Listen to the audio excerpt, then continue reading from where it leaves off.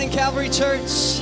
It's so good to see you all. Welcome, welcome, welcome. This is a special day because we are celebrating with 24 incredible individuals who are going public with their faith today. This is the best. So let's stand and worship and let's celebrate them as they enter into new life today. Hey.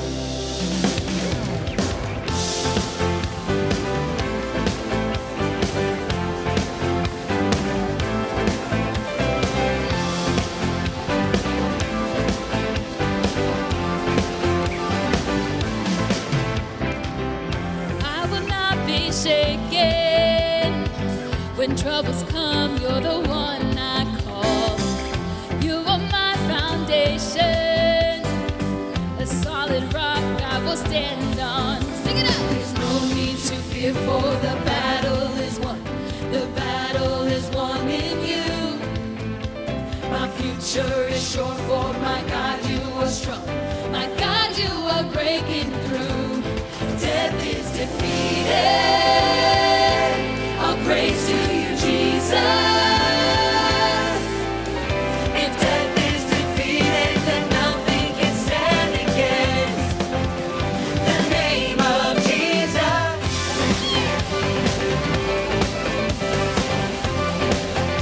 The name of Jesus.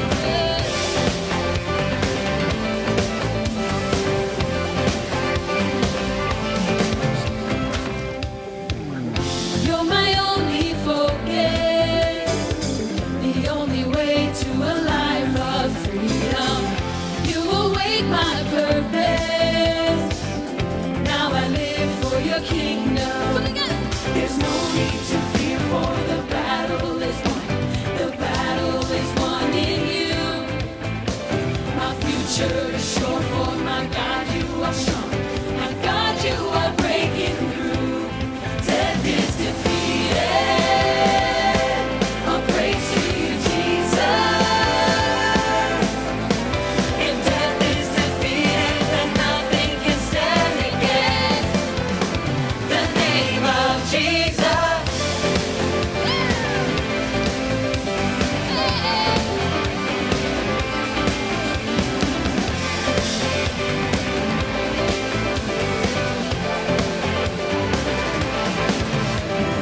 No need to fear, for the battle is won. The battle is won in you. My future is sure, for my God, you are strong. My God, you are breaking through. Come on, there's no need. There's no need to fear, for the battle is won. The battle is won in you. My future is sure, for my God, you are strong. My God, you are breaking through. Death is defeated. I'll praise to you, Jesus. If death is defeated, then nothing can stand against the name of Jesus. Let's go!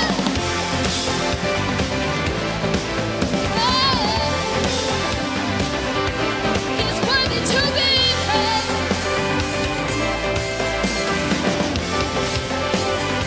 Somebody make a joyful noise to the Lord. Hallelujah! Hallelujah!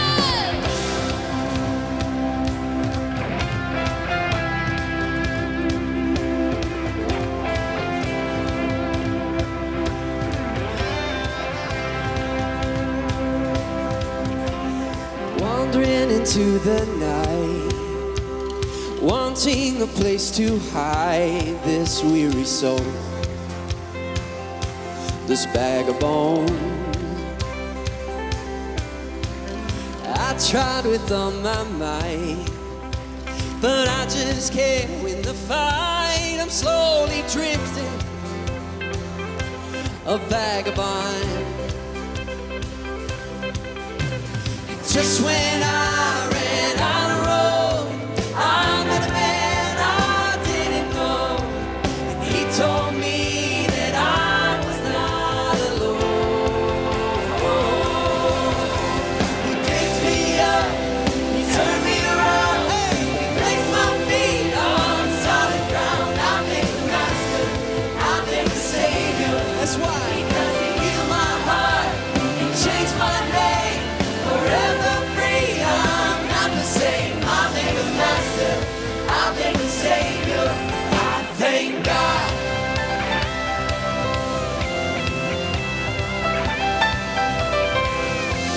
I cannot deny what I've seen. Got no choice but to believe. My doubts are burning, oh, like ashes in the wind. So long to my old friends, burden and bitterness. So you can just keep moving. No, you ain't welcome here. From now till I walk streets of gold, I'll sing of how you saved my soul. This wayward son has found his way back. Oh, he picked me up and turned me around. He placed my feet on solid ground. I've been a master, I've been a savior. Here's why. Because he healed my heart and he changed my name. Forever free, I'm not the same. I've been a master, I've been a savior. I thank God.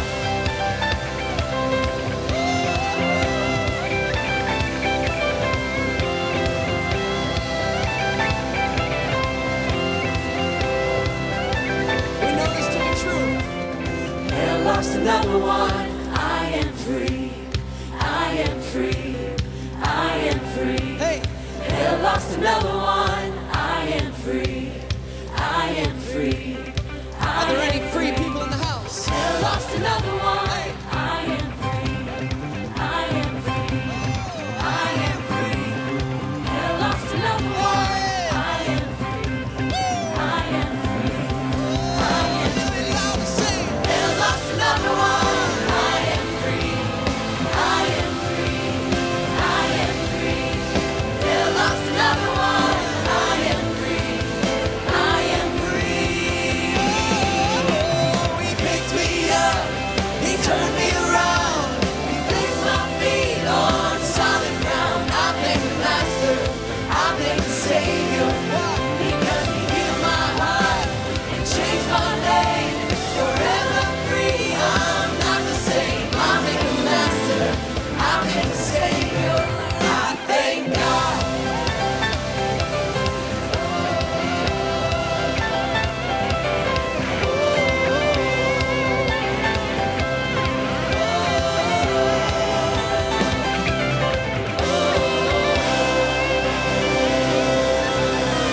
Aren't you glad today?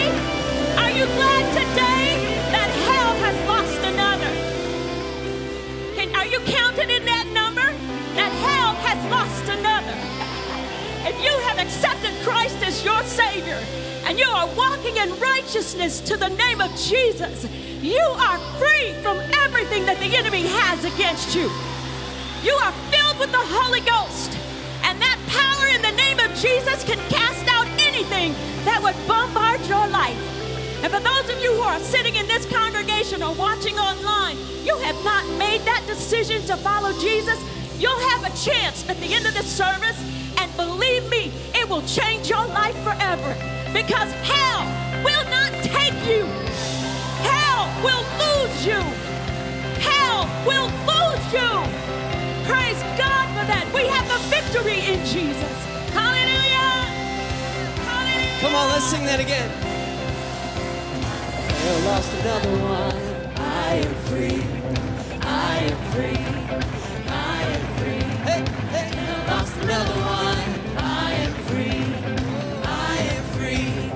I am free. That's it. Hey. Hell lost another one. I am free. I am free. I am free. Thank you. We thank you. Lost another one.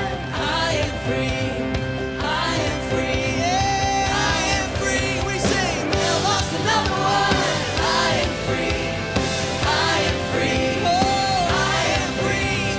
Hell lost another one. I am free. I am free. Oh, because he picked me up and turned me around. He placed my feet on solid ground. I thank the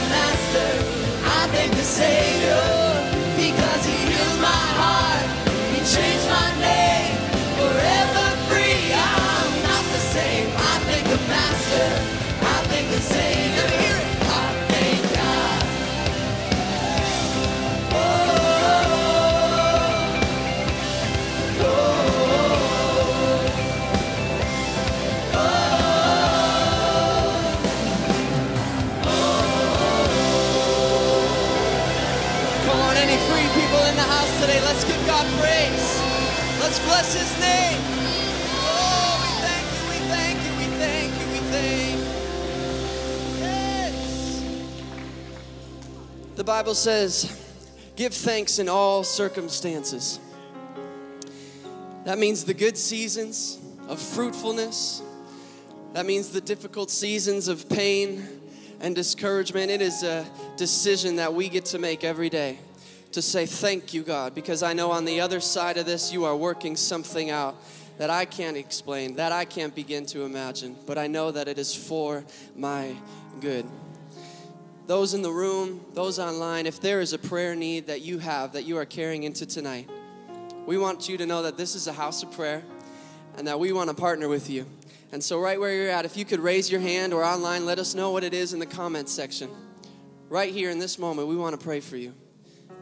Family, if you see somebody with their hand raised, just extend it to them.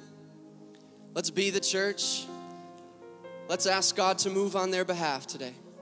We lift our voices and we say, Father, we thank you. We're believing you for the impossible. We believe, God, that you are reconciling relationships, that you are bringing back to yourself people who are far away. I thank you, God, that you are going to open doors this week, that you are going to give job opportunities, that you are going to give good news, Father. I thank you, Lord, that no weapon of the enemy will prosper today. I thank you that you work all things together for the good of those who love you and who are called according to your purpose. I thank you, Father, that people will begin to see answers to the dreams that you have put on their hearts for years. And I thank you that you are even going to birth dreams this weekend. Father, help us not to put you in a box, but to believe you for even greater, impossible things. We know that, God, we are so limited, but Lord, nothing is impossible for you today. And we thank you for your faithfulness. We thank you for your goodness, God. Great is thy faithfulness, O God, my Father. There is no shadow of turning with thee.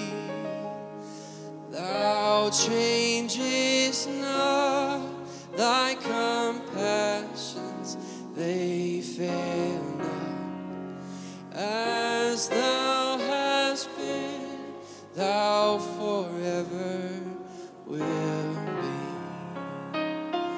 Great is, yes, great is, oh, morning by morning, new mercies I see. All I have needed, that's it. Great, great is thy faithfulness, Lord. And he gives pardon for sin and a peace that endureth. Thine own dear presence to cheer and to guide. You give strength for today and bright hope for tomorrow. Blessings are mine with 10,000 beside. And we sing, great is thy faithfulness. Morning by morning, new mercies I see. And all I have,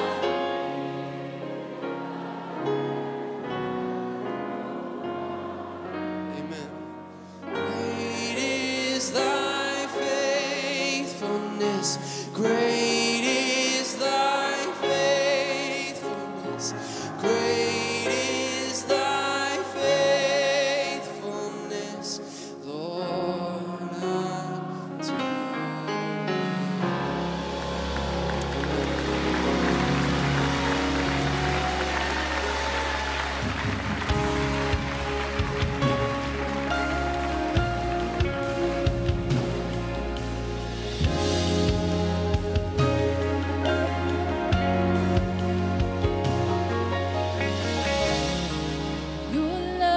devoted, like a ring of solid gold, like a vow that is tested, like a covenant of old.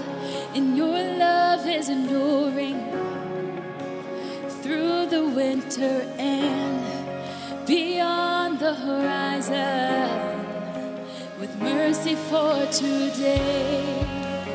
Faithful you have been, and faithful you will be.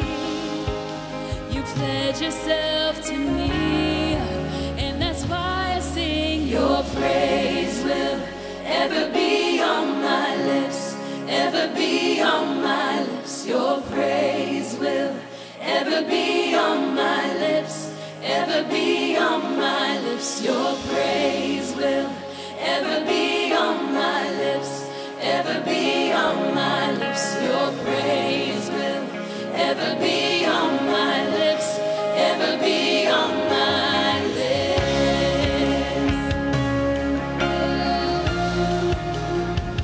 You will forever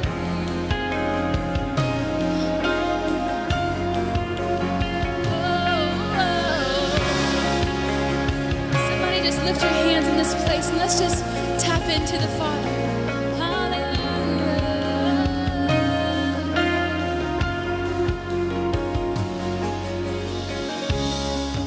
You father the orphan, your kindness makes us whole, and you shoulder our weakness, and your strength becomes our own.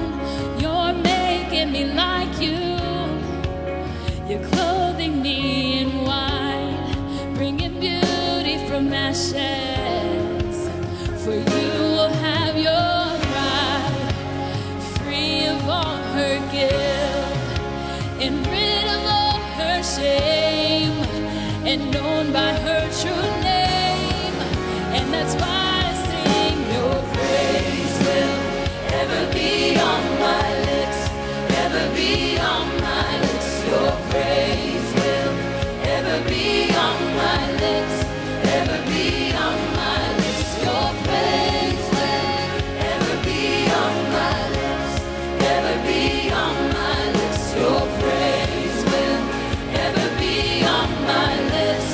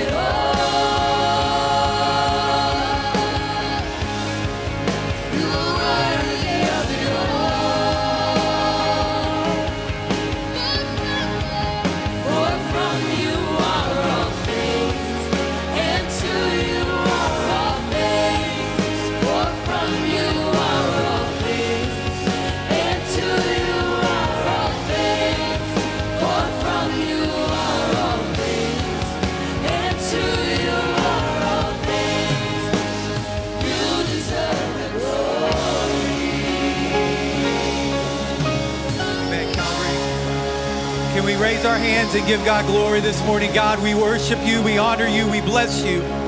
You're worthy of it all, God. You're worthy.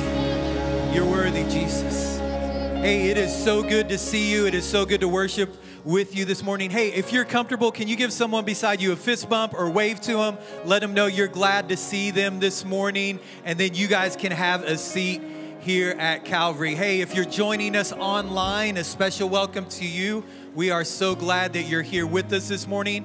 If I haven't had the privilege to meet you yet, my name's Michael, and maybe this is your very first time here. We want you to know here at Calvary, we want people to know God, find freedom, discover their purpose, and make a difference. And so we're so glad you're here. If this is your first time, or maybe you've been coming for the past several weeks, we want you to know you are officially our guest, and we would love for you to take a next step. If you could pull out your cell phone right now and text the word CC Guest to the number 94,000. CC Guest 94,000. We'll send you a link, and then we want to mail you a Starbucks gift card. This is just our way of saying thank you for being here at Calvary Church this morning. Calvary family, can we welcome our guests and let them know how glad we are that they're here today? All right, guys, how many of you want to go to Hawaii? Anyone in here besides me want to go to Hawaii? All right, man, we could fill a couple of planes up. Hey, I wish I could pay for all of us to go first class Hawaii, all inclusive, but I can't. But check it out. This Friday, ladies, we are having a luau for our women of Calvary Church, and everyone's welcome. If you're 10 years old and younger, it's actually free, okay? But all the other ladies, we want you to know tickets are $15. It's going to be on Friday at 6:30. We're going to have flamethrowers. We're going to have a hula contest. We're going to limbo to see how low can you go. Okay, we're in church. We won't do that right now, but we want you to be there, okay? Friday, 6:30. Ladies, mark your calendar. All the information's on our website, on our church app. You can find it there. We would love to see you there on Friday. And then revival's coming up. How many of you are excited for revival? Awaken. Hey, revival is August the 11th through the 15th, okay? And if you can't make it every night, that's totally fine. There's no shame. There's no shade, okay? We want you to come, though, whatever night you can. Mark it on your calendar. It's going to be incredible. We've got some incredible speakers coming, worship. We're going to have some powerful prayer times together. We're going to believe God for miracles and signs and wonders. So you don't want to miss it. It's going to be a great time. August the 11th through the 15th. Please mark your calendars and be there with us for revival. And then Calvary family, I want to say thank you so much for your faithfulness in giving. Because of your generosity. Hey, wasn't that awesome, all the baptisms we just saw? 25 people. That's because you give. Every time you give, you're investing in someone's life, transforming and being changed by the gospel of Jesus Christ. So thank you for putting God first in your finances, whether it's online, through the church app, here in the room. We have giving boxes at every one of our entrances. You can place your offerings there. But I just want to say thank you so much for putting God first and continuing to honor him in worship with your finances. And then finally, we're continuing our series called I Love My church. I'm so glad you love your church. I love my church. And we actually this morning get to hear from Tanya, a close friend of ours, and about how much she loves Calvary Church. Let's check it out together. 2020 was a challenge because with COVID, it definitely sparked a lot of debate. There was a lot of tension. You know, people didn't know what to do. There was confusion. You didn't even feel like the church had the answers. When I look back, I definitely felt that there was a void. I was missing from the church. You know, maybe the church couldn't connect due to, you know, this novelty that was happening in our lifetime.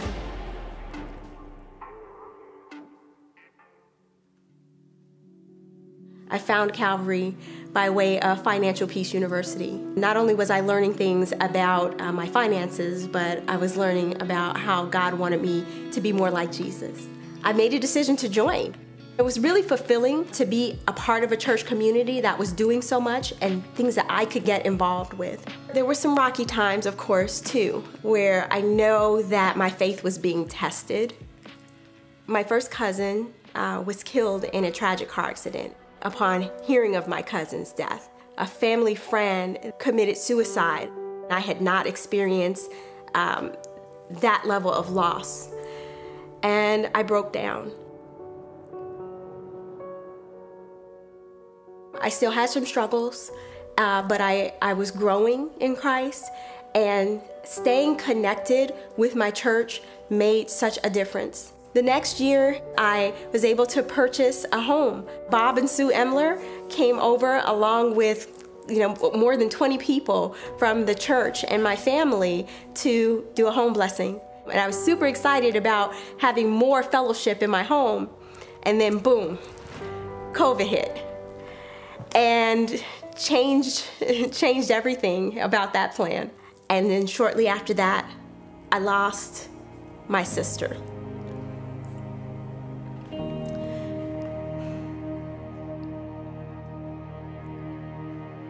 She was on dialysis for 20 years, and she had a kidney transplant, and then it failed her, so she couldn't use the kidney anymore. So she was a fighter, and we prayed a lot together. And I would read the Bible with her, and I would talk to her about God, and we would, say that we were gonna make some plans together. And I invited her to church, and we would listen to lots of Christian music together. I missed her dearly.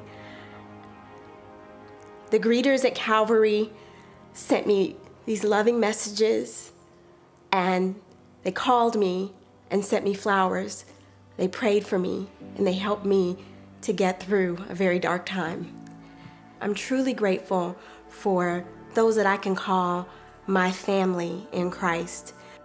I have a different understanding of what it means to love people the way that, Jesus first loved us. Even though we were apart and we went through some darker times and some dim times, we are coming together stronger and better, and we will be able to fulfill the things that God has for us. Come on, how cool was that, Calvary Church? Well, good morning, Calvary. Are you glad to be in God's house today? Come on, let's just celebrate the Lord this morning. How about a big hand for all the folks watching online? Online crowd, so good to have you guys with us today as well. Before we do our Bible proclamation, let me give you a heads up on something significant here in just 2 weeks from this weekend. We are doing, first time ever in our church, a full weekend. All of our service is about back to school blessing. And here's what's going to happen. We want to bring everybody to the church that weekend, kids, faculty, anybody who is part of academics, college, high school, junior high, elementary, Calvary Christian School, public school, everybody. And we're going to gear the entire service around blessing our students and our faculty and asking God to give them a prosperous and productive and protected year. And so be here, back to school blessing weekend. Everybody's welcome to the house. We're going to preach a sermon that weekend about blessing and so forth. And I want the church to be seen as a help and a source of encouragement in our world today. And let's pray for our teachers, pray for our students, let's pray for our schools that God may be glorified. Can I get somebody in the house today to come on, give God a praise for that thought? Yes. All right, get up on your feet, get your Bible out. Hold your Bible up high. This is our proclamation. Say it loud, say it clear, say it with me. Come on, 1, 2, 3. This is my Bible, the inspired, inerrant, infallible, eternal Word of God. All Scripture is God-given and is profitable for doctrine, for reproof, for correction and training in righteousness. I declare that my mind is alert.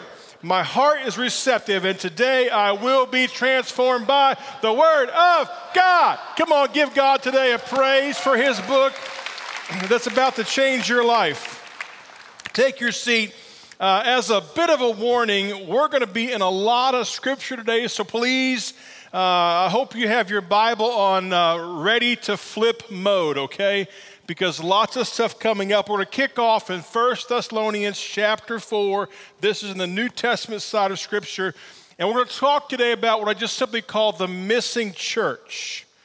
If you've lived on the earth for any amount of time, in the church or out of the church, you've heard about the end of time, or maybe an event we call the rapture. Have you heard about the rapture before? Put your hand up high. Anybody ever heard about that? Yeah, most of us have, or an ending of things. And so we talk about this. And by the way, the rapture is a separate event from the second coming, and that's when he comes with his church back to the earth. So this is a different conversation, so listen close today. And what's unique is that every generation often thinks about the rapture in light of their generation. Many people, my grandparents who are already gone to heaven, they believed they would see the rapture of the church. They believed they would live on this earth and not die, but they would be one day raptured up into the sky with Jesus. And I think it's important to live that way because none of us know the day or the hour. In fact, if anybody ever tells you that they know when he's coming back, then they just lied, because Jesus himself said no one knows the day or the hour, right? So in that thought process, it's unique because as I watch culture, we tend to associate certain events in this life with the rapture. And we even use the phrase, beam me up, Jesus. Get me out of here now. So we often look at things like wars or acts of nature or terror, diluting of the Bible, which we see rampant today. Government being overly involved with our life, we tend to think about that as a precursor to the rapture taking place. Technology. Even every time we elect a president, ever since I've been voting as an American, every 4 years I hear this statement: if that person gets elected, then Jesus is coming soon. Have you ever heard that before? Who's ever heard that before? Let me just help all of us today. There is not a connection between the U.S. elections and the rapture. I'm just going to help you with that, and let's move on past that, because I know for some of you, you're convinced if so-and-so gets in, then that means surely Jesus is coming soon. There's not a button in heaven in which God is sitting by and he waits for November election to come and goes, should I push it now or later? It doesn't work that way. And so we often have this thought going on in our minds about what's going to take place, and even conspiracies tend to trigger this thought of process for us as Christ followers. And today, I hope you'll hear this, but I hope you'll leave here different than you showed up. The Bible is about a third prophecy, and most of that relates to this conversation. And so I believe, and if you differ with this, that's fine. If anything I say today you differ with as far as eschatology-wise, no need to email me. I'm not going to answer you. Because there's so much here that can just debate back and forth. It doesn't glorify God. That's not my heart today. My heart today is to get his church, his local church, ready for the rapture. And that's my focus. So I believe that the next big event on the prophetic timeline in Scripture is the rapture of the church. I think that's what's next. Go real fast to 1 Thessalonians chapter 4, and go to verse 13. But I don't want you to be ignorant. Everybody say ignorant. Who would like to not be ignorant? Only about half of you.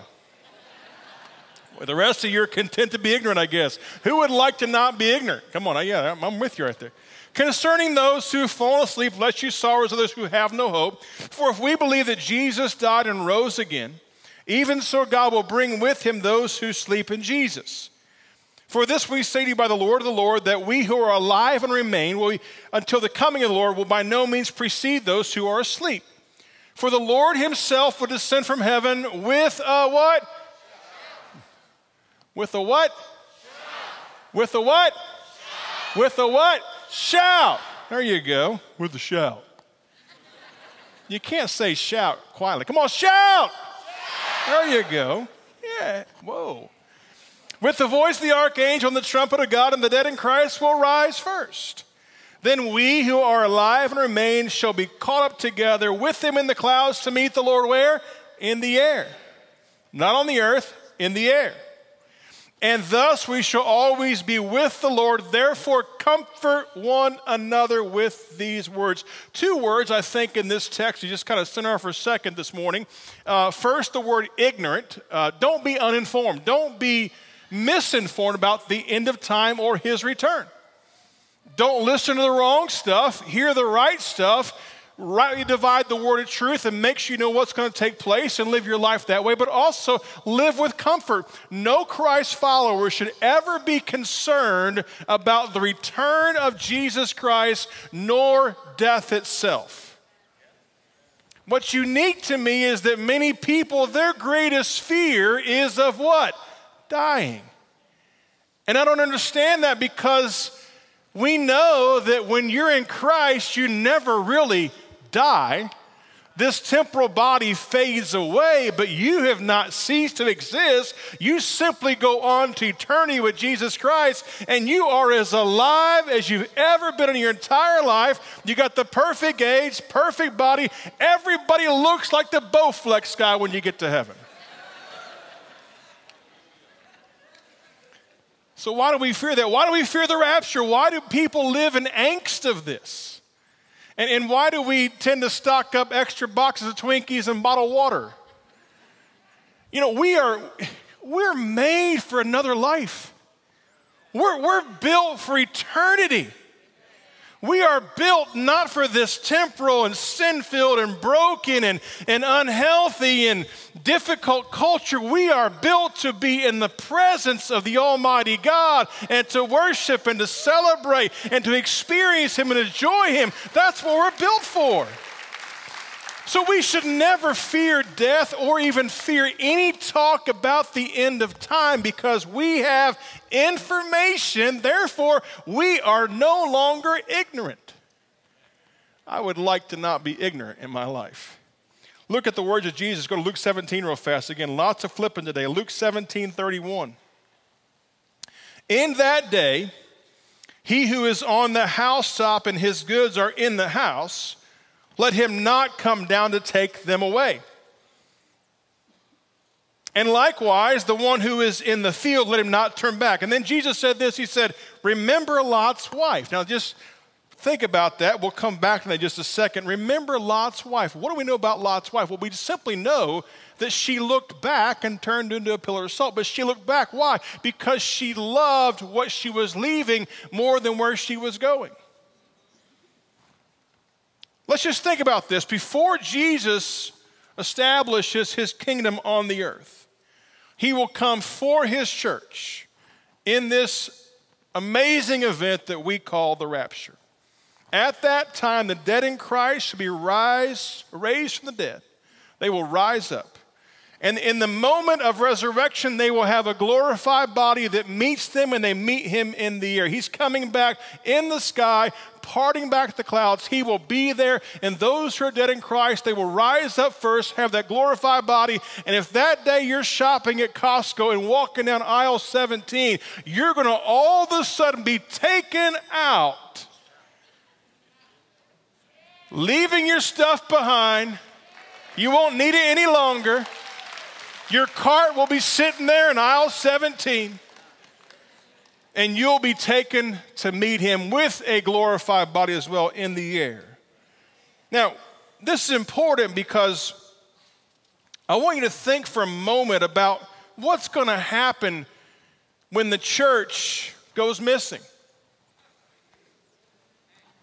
Just for a minute, if you could process it, think about what's going to happen that day when all of a sudden millions of people from all over the globe are taken up.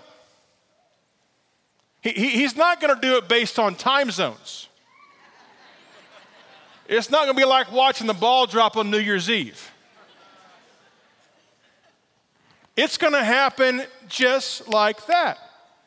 And for some, it'll happen at midnight. For some, it'll happen at noon. For some, it'll happen at 2 a.m. For some, it'll happen at 2 p.m. It's going to happen just like that. And from all over the globe, every nation, every tribe, every tongue is going to come up off the ground or out of the grave to be with Jesus in the air. What a glorious day that's going to be. But just think about on this side of it, if you're one of the people still here on the earth, what's that going to look like? Let me just throw this out here without getting off on any kind of a tangent at all. Please hear me say that as a precursor. We've seen this past year, the first time in my lifetime, the church shut down. as far as physically meeting together. And I'm not pushing on that conversation. I'm simply just going to bring to you a thought process to think about. Just think about what we saw in the world when the church closed. And I don't even have the bandwidth to have the discussion with folks to go, well, the church was finally the church. We got to go be the church. Well, I'm all for that, and I'm glad we were doing that, and we should always do that. But we should do that because God said that, not because the governor said that. And I've been preaching my whole ministry, let's go be the church in the highways and byways, go to your neighborhood. I'm all for that, and we should still be doing that, but we should still be gathering together as the body of Christ. And so just think about this real fast. Think about what we saw in the world this past year where the church shut down. The world didn't get better, the world got worse. And I just want to throw at you the idea that when the church is raptured up, things aren't going to be better here. They're going to be tough here. And that's why you want to be part of the rapture conversation. Now, I believe, and this is my position, again, if you differ theologically, that's fine. Study your Bible, but don't email me. I'm not going to answer. I believe that the rapture will take the church up prior to the tribulation, which is a great period of judgment upon the earth, a difficult period. Now, if you think different and you want to go through tribulation, then that's your decision. If you think I'm wrong, when you find out I'm right on the way to heaven, you could say, I'm sorry, you were right and I was wrong, and I'll forgive you. But I just want to lean today the conversation toward this phrase, the missing church. Or I could even pivot it and call it missing the church. Let's go to Luke 17 real fast. Look again back at the words of Jesus Christ. Luke 17, verse 24. For as the lightning that flashes out of one part of heaven shines to the other part under heaven, so also the Son of Man will be in his day like lightning flash. But first, he must suffer many things and be rejected by this generation. And as it was in the days of Noah, now here's Noah coming in the conversation. We've heard Lot's wife, now we're looking at Noah. So it will be also in the days of the Son of Man. They ate, they drank, they married wives, they were given in marriage until the day that Noah entered the ark and the flood came and destroyed them all. Likewise, as it was also in the days of Lot. Now we see Lot. We have Lot's wife, we have Noah, now we have Lot. They ate, they drank, they bought, they sold, they planted, they built, but on the day that Lot went out of Sodom, it rained fire and brimstone from heaven and destroyed them all. Even so will it be in the day when the Son of Man is revealed. Now, what's unique to me is we have three different names in the conversation right now about giving us a picture of what that day will be like. And the last two being Noah and Lot give us some insight again into the idea that the church is taken up before the tribulation. They are safe from the wrath. They don't go in the wrath. And you might say, well, Marty, Noah floated in the flood. Yes, but he floated above the waters, not under the waters, just like we're going to float above in the sky with Jesus, not in the difficulty of tribulation time. So I believe that we are definitely talking about a pre-tribulation rapture conversation. If you differ, that's totally fine by me. Please don't email me. But let's think about the days of Noah. Let's go back to Genesis chapter 6. Now let's go to verses 5 through 8. Let's look at the days of Noah. Let's see what those days were like, because that's what Jesus just said. He said, as the days of Noah, so will this day be. Let's go here. Genesis 6, verses 5 through 8. Then the Lord saw that the wickedness of man was great in the earth. Watch this close. You never have to wonder, does God see the wickedness? The answer is absolutely yes. And that every intent of the thoughts of his heart was only continually evil. And the Lord was sorry that he had made man on the earth, and he was grieved in his heart. So the Lord said, I will destroy him who I've created from the face of the earth, both man and beast, creeping thing, and the birds of the air, for I am sorry that I have made them. Now watch verse 8 close. But Noah found what? Grace in the eyes of the Lord. Think about this phrase, but Noah found grace. Here's some good news. Even in the midst of wickedness, God is seeking people that he can give grace to. So how did Noah get grace? Two simple things the Bible tells us about the man named Noah. We know that he was a man that walked with God and that he was a just man. I think God's always looking for people who will walk with him and people who will be just in all that they say and do. I think that's the kind of God that we serve. But I'm intrigued by this Noah dialogue. Now go to Matthew 24, back to the words of Jesus again. It says, when the Son of Man returns, I'm in verse 37, it will be like it was in the days of Noah. Okay? In those days before the flood, the people were enjoying banquets and parties and weddings right up to the time that Noah went into his boat. People didn't realize what was going to happen until the flood came and swept them away. That is the way it will be when the Son of Man comes. Watch this close, because I'm often asked the question when difficult times happen, is this a sign that he's coming soon? And the Bible tells us on multiple fronts here that when Jesus comes back to receive his church, that life will be life as usual. Please don't connect earthly events necessarily to the rapture itself, because what we see here in this conversation is that at the time of the rapture, they'll be doing what they've always done. I know last year a lot of people had a hard time processing all the difficulty, all the limited supplies, this being gone. You couldn't access this. And for some of us, the price of steak at Costco was debilitating. And all of a sudden you look at the price of the T-bone, you're going, oh, come, Lord Jesus, come. And I just want to remind you that that's not how this works, because in reality, there are many people across the globe that what we experienced last year for a short season, that is their normal life. And so we want to be careful that we don't get casual about this conversation, but also always realize that when Jesus comes back, the idea is clear that they'll be doing what they've always done. And what's intriguing about this is that in the days of Noah, people are looking right at their only hope. This ark was no small conversation. Noah didn't build the ark in his garage. He didn't build it in a warehouse hidden from public eye. He was building this in a time and space when everyone could see it. And I can guarantee you that Noah was the talk or even the laughing stock of the town. Because here's a guy building a massive boat, a massive ark, a massive ship, and proclaiming that this boat's going to save him and his family and the animals when the flood, when the rains pour and the flood comes. Keep in mind, to that time on the earth, they had never seen rain from heaven yet. So everything about this is making no sense to the person on the outside of God's plan. And here's what's intriguing to me. The only hope they had was sitting right there, but they were too occupied by everything around them and entertaining them to see the one thing that could save them. Now let that simmer for just a second, because that's where we come into play. I wonder at times in the body of Christ if we're too occupied by everything around us that we are ignoring the one thing that can save us. And I just want to lean into a thought here.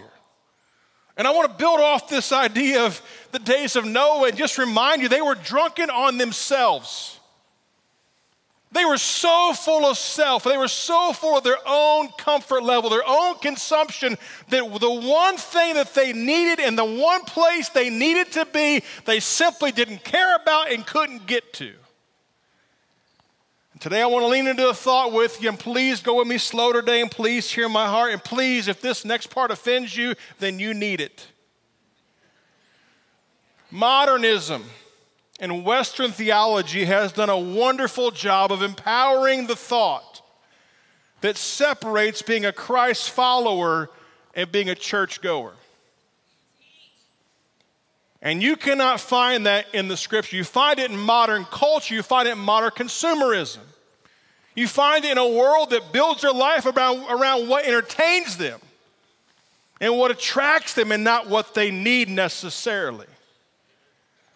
And I realize, and I say this very lovingly, and I say this with a pastor's shepherd's heart, and please know this, I know this past year many people were not able to be with us in person because of medical and concerns, and I understand that, and they've been faithful online. They've watched every service.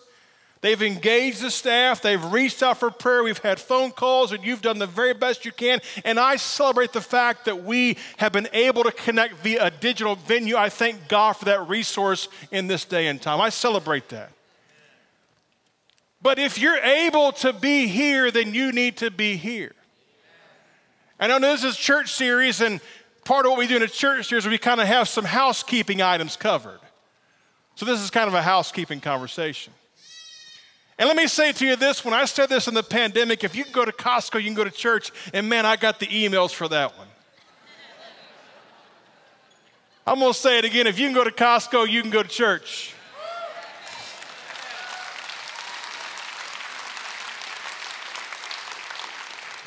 Because my concern right now as a pastor is not that the pandemic emptied the church, but the pleasure of this life has kept people out of the church. And it's time to get in the church and be the church.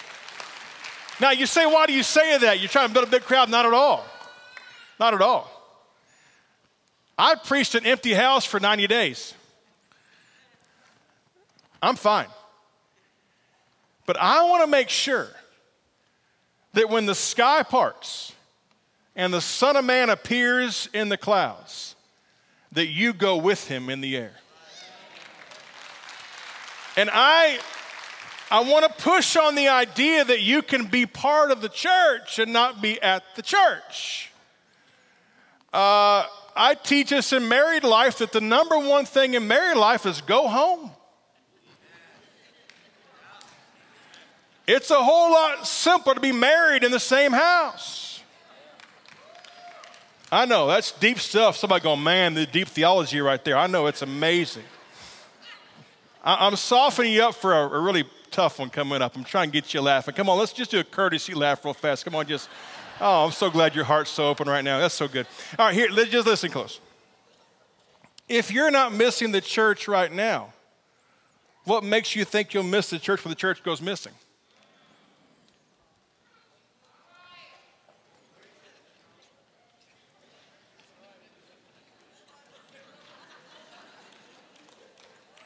I'm asking for a friend.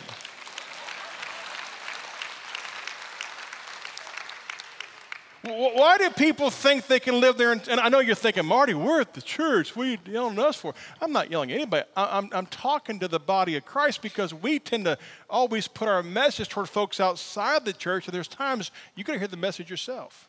So why do people think they can live their entire life outside the church and then one day just randomly be raptured into heaven with Jesus? If you don't go to church now, why do you think you're part of the church then?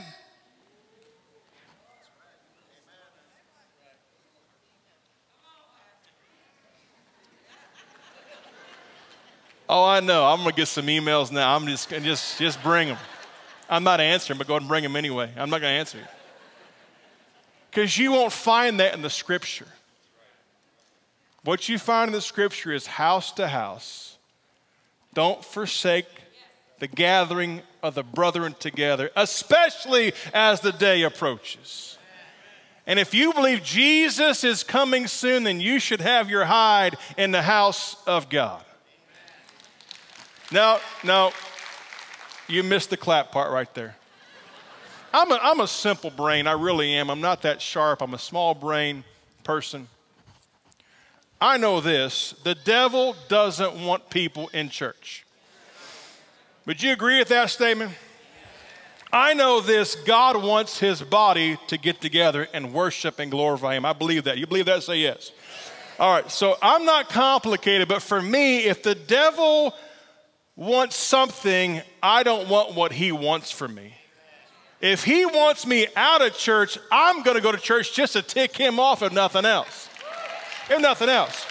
And if I know God wants me in church, I'm going to go to glorify him because I want to glorify him and make the devil mad. You can summarize my entire life goal by glorifying God and ticking off the devil. What a way to live your life. That's how I choose to make decisions. Let me give you real fast 2 reasons to be raptured. 2 reasons why you want to be raptured. Number 1, because you want to be with Jesus. That's what it's about. It's about him. Your Savior, your deliverer, your King, the Son of God, the Son of the Most High. Shepherd, bread, water, light. He's everything to us. He is the Word that became flesh and dwelt among us. I want to go to be with Jesus. The second reason is you want to go in the rapture because you want to escape the wrath and judgment of God. Now, please hear me. As believers, we never want to say that with any kind of an arrogance to it. In fact, I would argue that we really hurt the gospel and we hurt the message of the gospel when we're cavalier about the fact that one day he will judge this earth and we do nothing to correct this earth before he comes back. And if you believe that Jesus is coming soon, which he is, then you should be passionate for the Great Commission. And you should be prepared to do anything possible short of sinning itself to get someone to hear the gospel. And you should work tirelessly and endlessly and be prepared to lay aside every goal and agenda you have for the sake of just the one. Didn't he leave the 99 and go for the one? So we talk about the wrath of God. Please know we don't say that with any sense of casualness to it. It's a horrific day that we should hope no one ever experiences. Even the scripture says he is not wanting for any to perish, but for all to come to what? Repentance. And that should be the cry of every believer. Now, let's go to 1 Thessalonians chapter 5. And here's the sermon. That's the warm-up. Here's the message. While you're turning, let me say this to you. The church is both visible and invisible. It's global, it's local. There's only one church of Jesus Christ. There's only one body. The body comes in different shapes and sizes. We read this last week and we talked about this last week. We are different and we're fit together for God's divine purpose, and God has different types of bodies. Not every church has the same assignment. Not every church has the same location. Not every church has the same purpose. And every church is unique, and it should be, because we're unique. And some of us like things this way and some that way. I understand that fully, and I encourage you, make sure you're in the church that God placed you in and God fits you in, and use your gifts in, because that glorifies him. But the church is the people that he assembles together to worship him and to magnify him and to be taught the word, and then to go and do his work in the world as if he were here himself. That's the church. 1 Thessalonians chapter 5, here we go, verses 1 through 10 quickly. But concerning the times and seasons, brethren, you have no need that I should write to you, for you yourselves know perfectly that the day of the Lord comes as a thief in the night. You've heard that before probably. For when they say peace and safety, then sudden destruction comes upon them, and labor pains upon a pregnant woman, and they shall not escape. But you, Christians, church at Thessaloniki, you're the people he's writing the letter to, but to you, listen close, are not in darkness, so that this day should not overtake you as a thief. We should not be surprised by his return. You are all sons of light, you're sons of the day. We are not of the night nor of darkness. Therefore, let us not sleep as others do, but let us watch and be sober. For those who sleep, sleep at night. Those who get drunk are drunk at night. But let us who are in the day be sober, putting on the breastplate of faith and love, and as a helmet, the hope of salvation. Now watch verse 9 again, another verse where I think we are raptured before the tribulation. For God did not appoint us to wrath, but to obtain salvation through our Lord Jesus Christ, who died for us. And whether we wake or sleep, we should live together with him. I'm going to give you real fast today, and this is the message. That was the warm-up. Here's the sermon, just a few minutes long. Here we go. 4 things that make you rapture ready. Are you ready? Say yes. Number 1, everybody say wake up. Wake up. Too many people today are asleep. They're asleep in the church. Let me give you one example of that. When you hear the word and don't do the word, that's because you're sleeping through the word. Have you ever tried to talk to somebody and they're asleep and they don't hear what you say? Happens to me almost every week.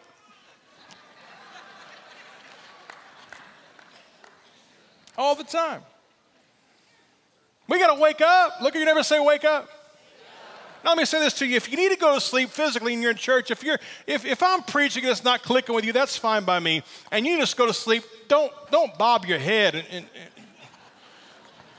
just look at your neighbor and say, neighbor, can I lay my head on your shoulder?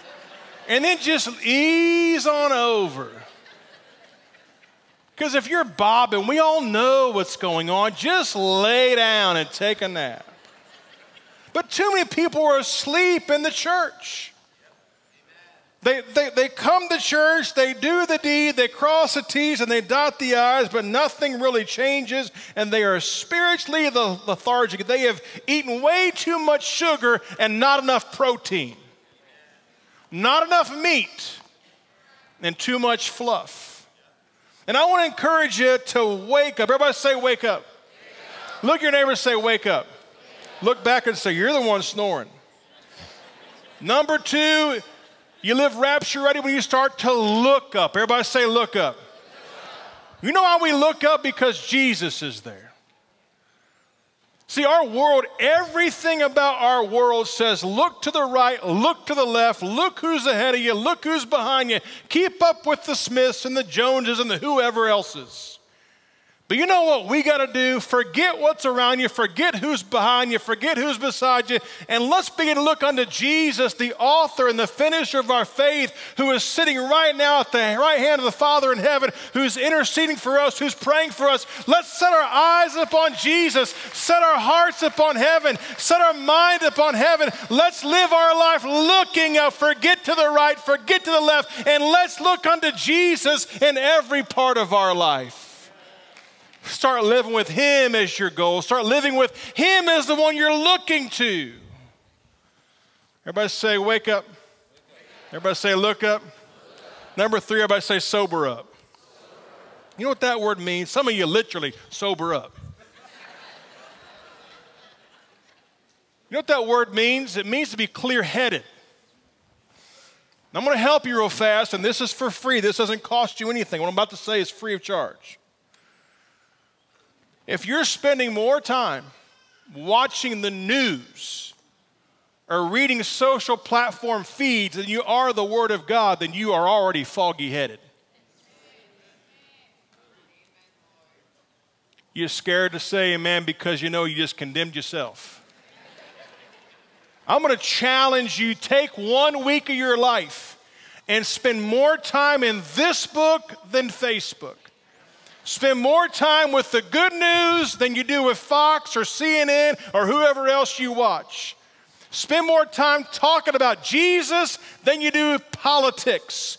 Spend more time talking about the healer than you do the virus. Spend more time talking about the provider than you do how broke you are. Spend more time talking about the miracle that God has for your life than you do the difficulty you have. I know we have tribulation, but the Apostle Paul said that this is light tribulation and does not compare to the eternal weight of glory that God has for us. Let's start looking up. Let's wake up. Let's sober up. And let's get clear-headed. And let's get rapture ready. We have a Savior. We have a deliverer who is coming soon to receive His church, and I want to go one day.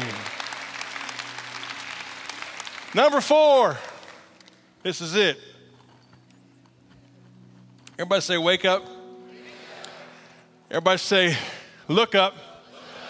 Everybody say, sober up. Here's number 4. You ready? Suit up. When I go to the beach, I wear beach clothes. When I go hunting, I wear hunting clothes. When I go to the gym, I wear gym clothes. When it's January in Chicago, I wear winter clothes. When it's July in Chicago, I don't wear winter clothes. What's my point? You can tell by how I'm dressed where I'm going. And church, I want to tell you, it's time to get dressed. You know why we have Tuesday night prayer at Calvary Church? Not to take another hour of your week, but that's the service that we engage warfare. And in the scripture, the only imagery you see for the Christian when it comes to attire, two things primarily. One is put on Christ, and the second is put on the full armor of God. Why does the scripture give us the imagery of a soldier's attire if the Christian life is a beach? Why does the scripture give us the imagery of a soldier's attire if the Christian life is like going shopping at Costco? Why does the scripture give us the image of a soldier? You know why? Because we are in a spiritual conflict of good and evil, and it's time to suit up. It's time to look up. It's time to sober up. It's time to wake up and be victorious through the power of Jesus Christ. It's time to get your sword, get your shield, get your chest covered, get your feet covered, get your belt on, get your helmet on. It's time to fight. It's time to be victorious. It's time to win. It's time to kick the devil's tail. It's time to seize the victory that God has for us. It's time to live rapture ready. We serve a God who wants to redeem his church. We serve a Savior who's coming for his bride, who is washed by the blood of the Lamb. It is time to suit up and be victorious in the body of Christ. Get up on your feet. We're going to worship him today. We're going to worship a Savior today who loves us. Look unto heaven and let's lift our voice. Come on, raise your voice to worship God today. We set our hope on you. We set our hope on your love. We set our hope on the one who is the everlasting God. You are the everlasting God. You are the everlasting. We set our hope on you. We set our hope on your love. We set our hope on the one who is the everlasting God. You are the everlasting God. We set our hope, sing. We set our hope on you. We set our hope on your love. We set our hope on the one who is the everlasting God. You are the everlasting God.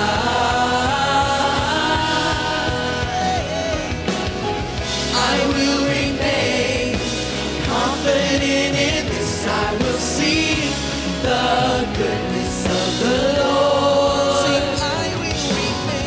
I will remain confident in this. I will see the goodness of the Lord.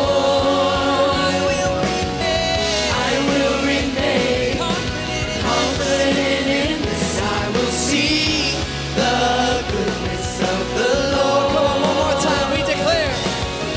I will remain confident in this. I will see the goodness of the Lord.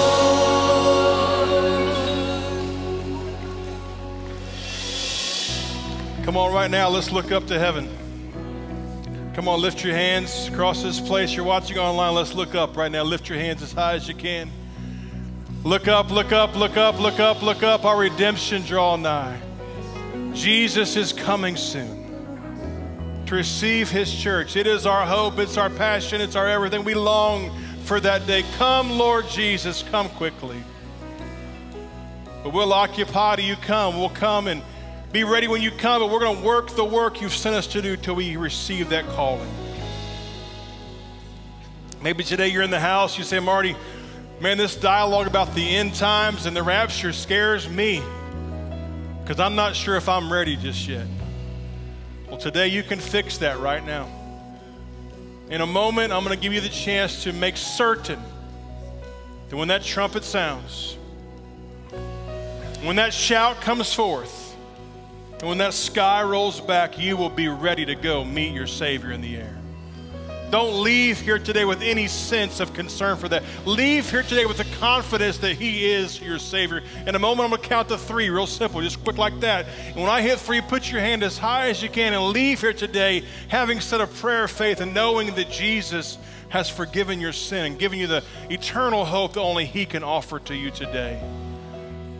You say, Marty, I don't want to raise my hand in a room like this. Folks will think I'm strange. Not at all. We've been praying for this. This is your moment. We're cheering for you even right now. We're here to celebrate your choice today because this is why we do what we do. Everything is about this moment today. You can leave here today with the full confidence that Jesus is your Savior. When I count to 3, don't be slow, don't be shy, don't be ashamed. Leave here today knowing that your sins are washed away. Eternal hope in Christ is yours. And you can look up and be ready for that day. When I hit 3, put your hand as high as you can. If you guys can, bring the lights across the house up a bit so I can see hands better off. When I hit 3, just put your hand as high as you can. 1, 2, 3. Hand in the air real fast. 2 today. Keep your hand up. Keep your hand up. 1, 2, 3, 4. Keep your hand up. 5, 6, 7, 8, 9, 10. Keep your hand up. Keep your hand up. 11, 12, 13, 14. Keep your hand up. 15, 16, 17, 18. Keep your hand up. 19. Keep your hand up high. 20, 21, 22, 23, 24, 25, 26, 27, 28, 29, 30, 31. Keep your hand up high. Come on, anybody else? 32. Anybody else today? Come on, let's just thank God for 32 hands raised today across this room. That's what I saw. There may have been more. If you're watching online, I cannot see you, but God can see you. And today we're going to pray a very simple prayer of faith with you online and in the house. And if you should have put your hand up, but you did not, the prayer is what makes a difference. So you can still pray the prayer, and the prayer does the work, not the hand. All right, it's just a connection point. You say, Marty, why do you count hands? Well, real simple. Every number has a name. Every name has a story, and every story matters to God. And I want you to know today that you matter to God. And I've had you put your hand up so you can feel some sense of value in this momentary exchange that we've been praying for you, and you're why we're here today. You're why we showed up today. This is the reason we come to the house of God, is this moment right here. So I'm going to pray with you right now, a very simple prayer of faith. If you're online, again, I can't see your hand, but God can see your hand today, and you pray with us, okay? Are you ready to pray, church? Say yes. Come on, say, Father God, I thank you for sending Jesus to be my Savior. Jesus, thank you for giving your life for me. I confess that I'm a sinner in need of a Savior. And today I announce you as the risen Son of God, my Savior and my Lord. In your name I pray, amen. Come on, give God a big hand today for saving grace.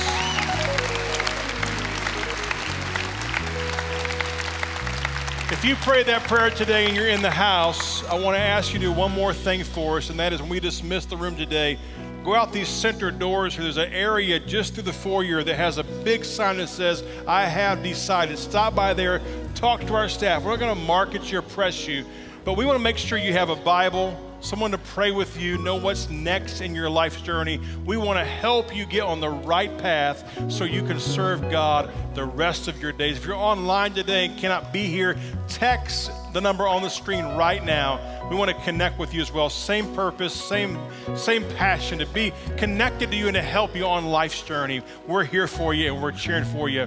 I'm doing my math real fast. 34 and 19, so 50, 40, see, 1934,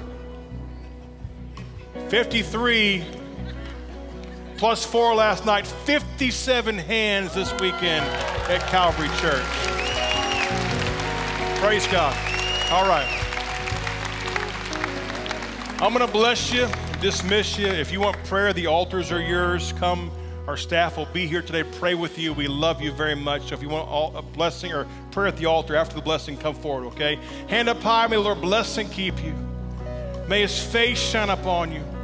May His love surround you. May His grace flow through you. And may you never forget to live your life looking up, for Jesus is coming soon. I love you guys. God bless you. Been a great crowd. We'll see you back here soon. God bless you. Have a good day.